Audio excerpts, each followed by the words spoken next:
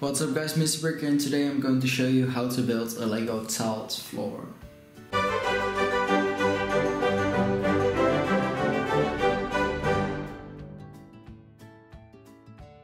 You can use tiled floors in all kinds of muck. You can maybe tile the bathroom floor or make a sidewalk or anything. And sometimes a normal tiled floor like this just don't look that nice. It can look nice for a bedroom, not a bedroom, but a bathroom floor. If you change the color up, like instead use black and white, like I did here. I only use tan and dark. What's it called? Dark tan. Yeah, dark tan. So that's giving it just a nice look than a plain tiled thing like this. But you can change the thing up if you make this pattern.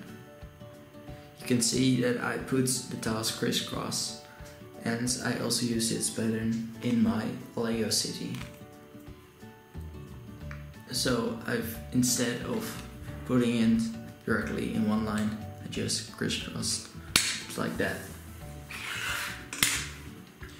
You can use the same technique, but only with just smaller tiles to give a wooden floor look. Maybe if a wooden floor in your house, and it probably looks something like this. So you can use this way. And also I would say you can use any color you want, but I just used dark tan because I have lots of tiles of that kind. You can change things even more up if you use some more difficult patterns like this one. You can see that I used tan, dark tan, and just some smaller tiles and larger tiles, and it will give like also a tiled floor look, and it will look nice in a bathroom or something. So don't stick to this pattern because it's just a little bit boring. You can also use jumper plates in your tiled floors, so a minifigure like this won't fall over as easily as if you put it there. So, but if you want to make a more complex pattern than these patterns, you can use this. So, as you can see, the tiles are facing another direction, and normally you can't attach a brick like these. So, I'm going to show you how to build this pattern. So if we take it apart, you can see that I built it with jumper plates. Or yeah, I think it's called plates.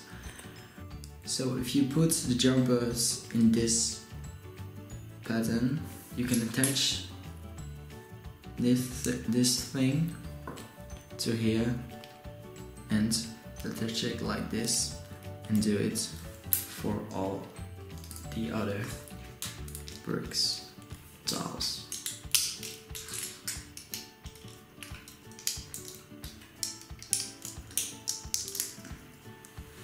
Like this.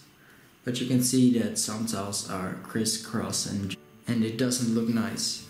To make it more flush, you can use cards. And you can just slide it in between the little gaps. You can see it's all flush. It's all just clean, not all over the place. So that's just a quick tip on building this pattern. So that does it for this video on how to build Lego tiled floors. If you liked it, please give this video a thumbs up. Also subscribe if you want to know when I make new videos. And I will see you guys in the next video.